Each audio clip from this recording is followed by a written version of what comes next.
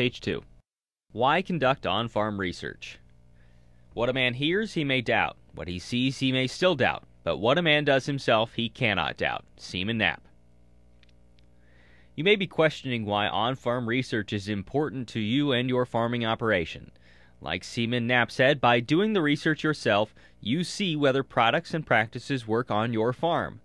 On-farm research involves using your land, your equipment, your practices, and the products you apply to learn how a product or practice would directly affect your farming operation. It means that the research being done by you on your farm is directly applicable to your operation. The primary costs to you are in the time it takes to implement the trial and gather data. New technologies have greatly reduced the time required and improved the ease of conducting on-farm research.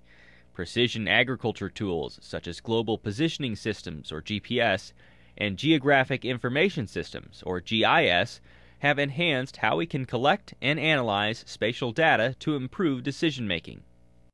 Another cost may be when the product or practice tested doesn't enhance yield or profitability, and you don't receive a return on your investment.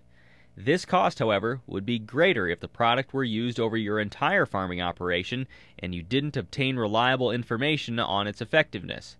As university research funding for production agriculture continues to be limited, on-farm research is one way universities can partner with growers and the agricultural industry to answer production questions and benefit all of agriculture.